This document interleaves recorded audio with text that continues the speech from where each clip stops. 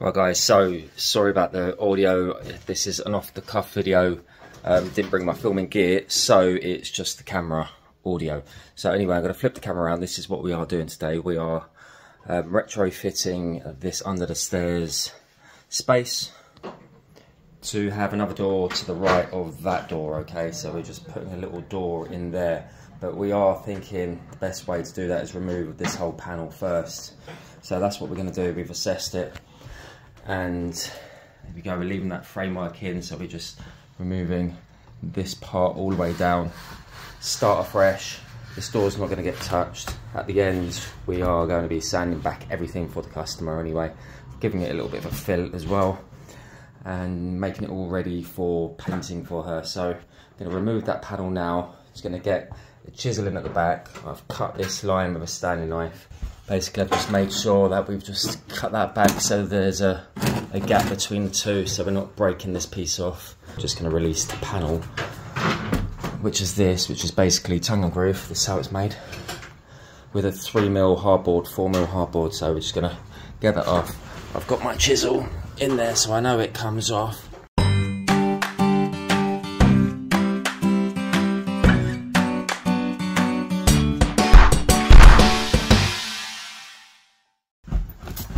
I'm just going to carry on and just take that off with the chisel. Hopefully it's just nailed on. There it is. Lovely, that's exactly what I wanted. Wow, easy peasy.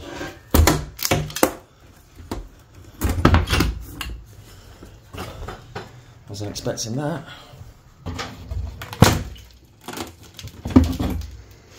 There we go, nice and clean, a nice clean break.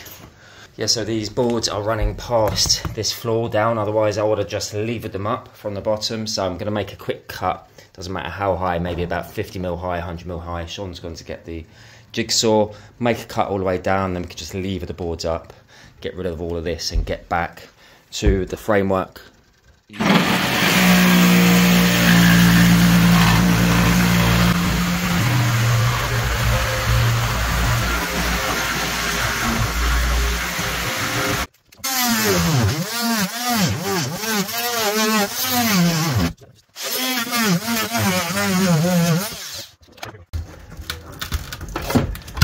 Just got to be careful, like you said, of that architrave at the top.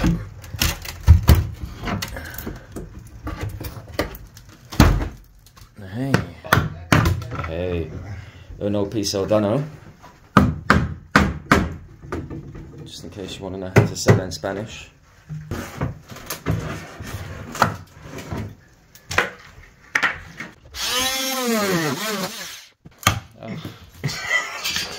That one's going to be tricky. We'll have to get the amir.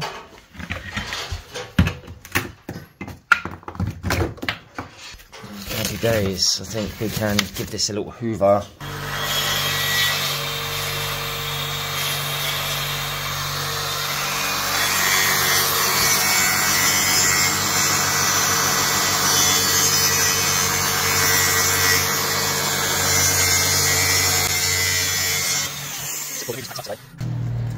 Right, so let's try that in.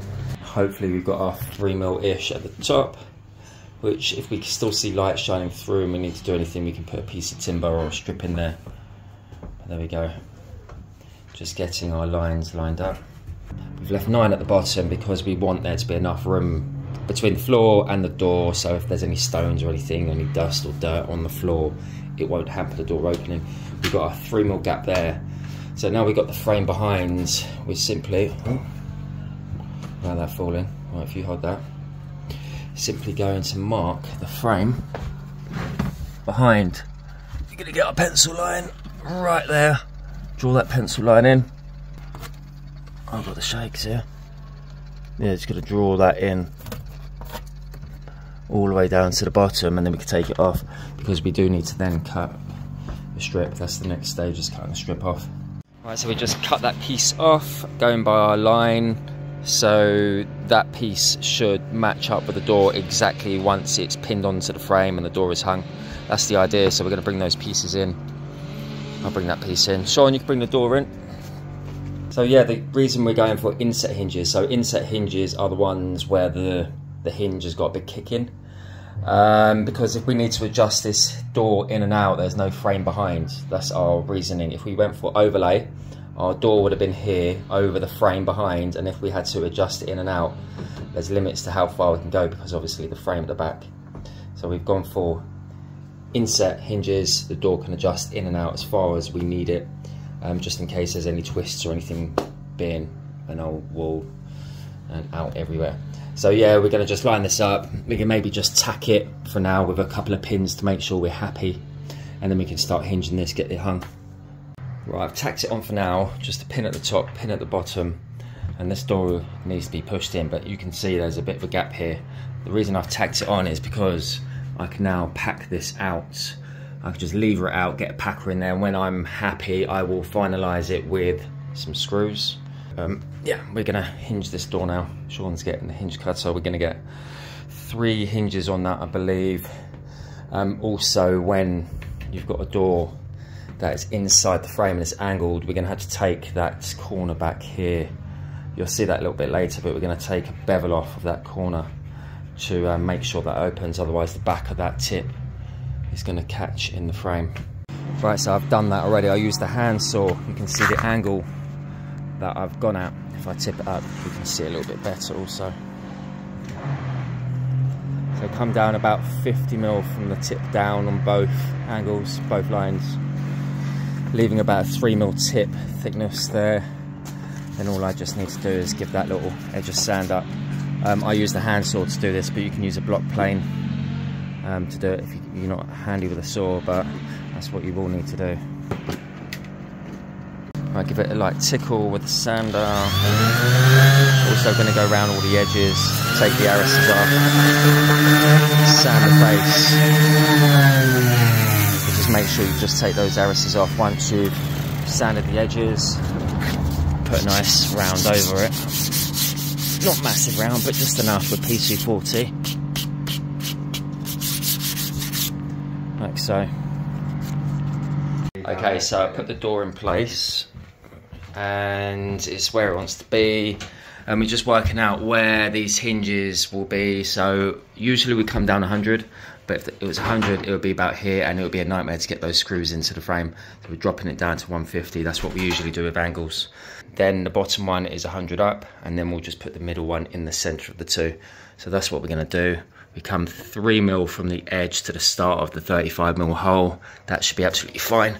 Okay, so we've got this hinge cutter bit, all right, and it's a 35mm, and Sean has already marked on the lines. So there's our 3 or 4mm tolerance, the edge to the start. It's generally about 4 realistically. 3 to 4.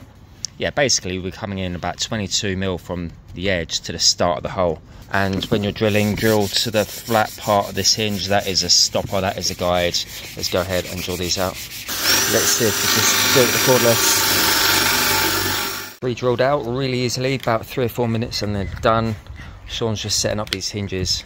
Okay, so we're just taking out these little Euro screws. We don't use them, they come with the actual hinge. We go for GTV, soft close.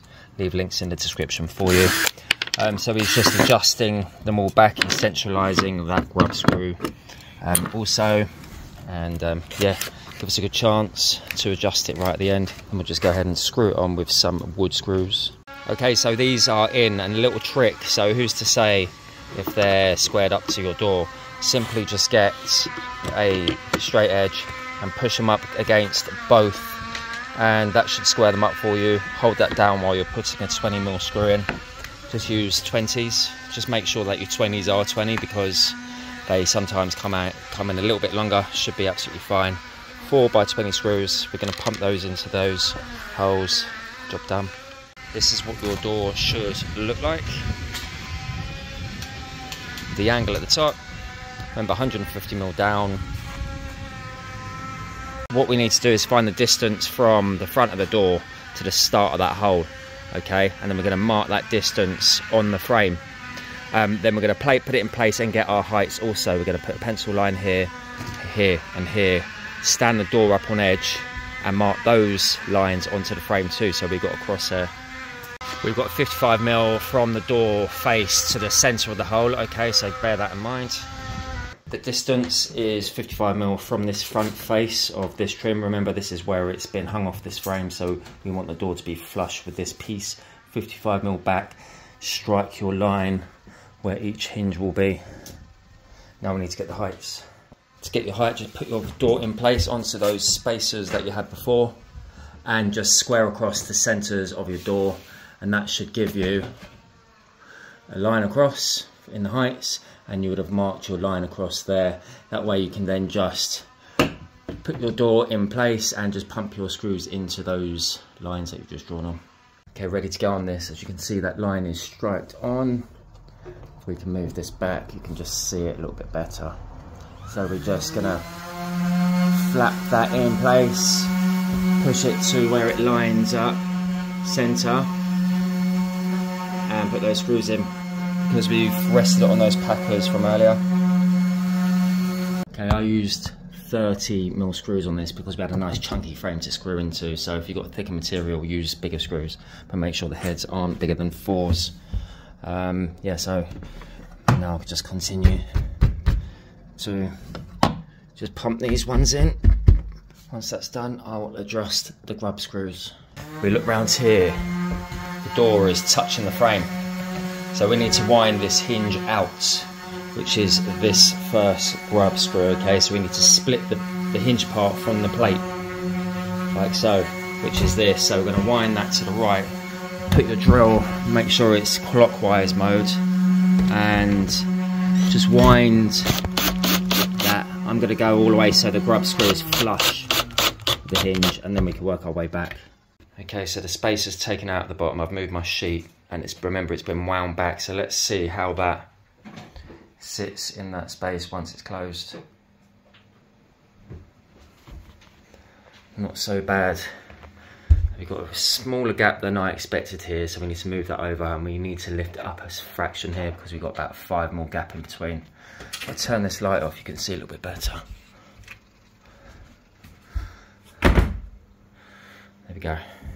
So we're going to lift it up. To lift it up, you just simply release the screws holding the plate on all six screws, lift it up, tighten it back up, and it needs to come out as well, so I'm just going to do those grub screws once more that I did before. So that's adjusted a little bit better, so now all I really need to do, tweak this because I know where that is now, just bring that trim, that post forward to be flush, and as you can see the floor is not an even gap and it's not flush here, so we need to get a bit of framework to take this. We're thinking of just putting a piece of timber in there to support that panel and to bring the door out where it needs to be. So I'm happy that's all adjusted now. I've put a screw in 3 places on that sort of like column piece, and that door is well adjusted. I do need to put a clip on this at the end of the day, which I will do. Put the handle back. That's all been sanded back now. Sean is working on that timber, and then we're going to work on that panel. But in the meantime, I am working on the skirting. I'm now just simply going to take a mark from where the start of the gap is. So like that. Do need to carry that gap all the way across. Remember, this is an opening door, so I need to allow 9mm. I've allowed 9. So basically I want to carry that gap. I don't want to have a 9mm gap and then just on the door and then have those bits lower. Just think it would just look nicer if it was all the same. So that's what I'm going to do. 9mm packers, and once I've cut that, I can work my way across. That piece there had to have the angle on as well, so I've cut that too, so they've both got 45-degree angles, and the door now opens as it should, which is great. Filled the holes, screwed it from the front. This one was screwed from the back. Now I'm simply just going to get this piece here, place it in, and do the same here. Just a little section here. Sean's got another piece in there, so we just added another piece of timber. Got that piece in to support and act as a doorstop, and then that's going to support the side of the panel, and he's got another one there, so we can just screw that panel on once it's cut. He's just working out the scribe now.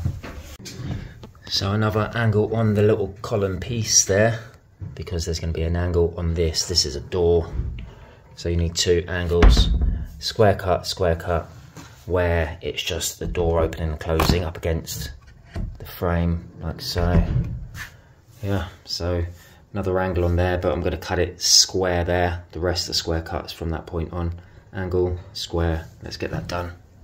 So there we go, we're all finished on this project. It took us about 4 hours. It was just a matter of taking that wall down, starting again, rather than modifying what we had. Then we cut that whole panel, didn't we? Placed it in and ripped a strip off it, so it was the same piece off of that whole piece, rather than a separate piece, just so they lined up nicely. Didn't really worry too much about the bottom because we knew the skirting was going to cover the bottom gap, but we left a 9mm at the bottom, give or take a few mil. We carried that sort of 8-9mm gap along the bottom. Some people do drop these down to the floor and just have the notches where the door is opening, but I just think it's a bit more seamless here. And yeah, we sanded this wall and filled it.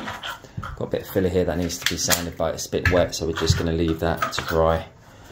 But yeah, it was just getting that door in and then just carrying along with the skirtings, just making sure that you have a mitre on both sides. And if you can get away with a 48 mitre rather than 45, it just gives you a better swing of the doors. And as you can see, this opens nicely and does this one.